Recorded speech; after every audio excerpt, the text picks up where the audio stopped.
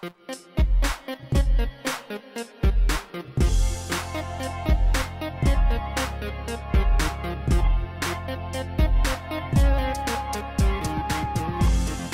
going on, guys? Welcome to my tutorial in Adobe Premiere Pro CS6.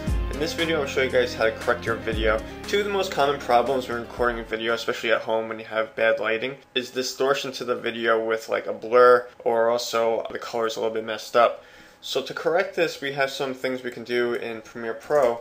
And the first thing we're going to do is go to sharpen. So if your video is out of focus, just this sharpen effect and bring it onto your video. I'm going to start off with 50. Let me just zoom in here and you look at the keys.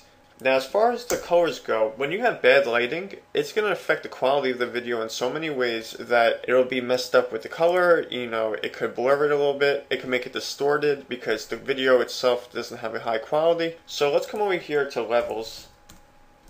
And yes, you can select levels and you can make adjustments to all the different colors. But what I would tell you to do is start off with auto levels. And you see here it added some kind of like messed up tint. So let me come over here, set the black clip to 0. And make some adjustments to the white clip.